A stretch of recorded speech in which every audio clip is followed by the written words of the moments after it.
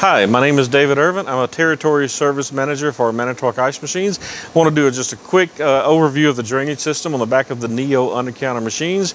The current version of the Neo under-counter machines has an additional drain that the previous version of the Neo under-counter did not have. Okay, now why did we do that? In the previous version, we had some commingling of the drains. We had potable water coming from our ice making water here, commingling with our bin drain. We had a situation where the water could back up, your potable water could back up into the bin itself and begin to melt the ice. So we wanted to clear that up.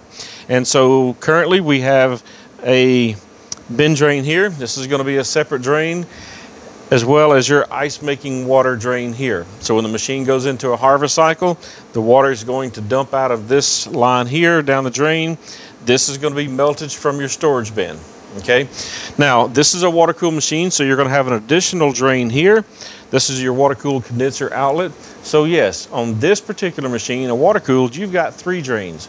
On an air cooled machine, this one will not be there. Okay, you'll just have the ice water out, you'll have the bin drain out, and that's your water inlet on all machines. Okay, if you need further information on it, I'd refer you to our website, manitowocice.com.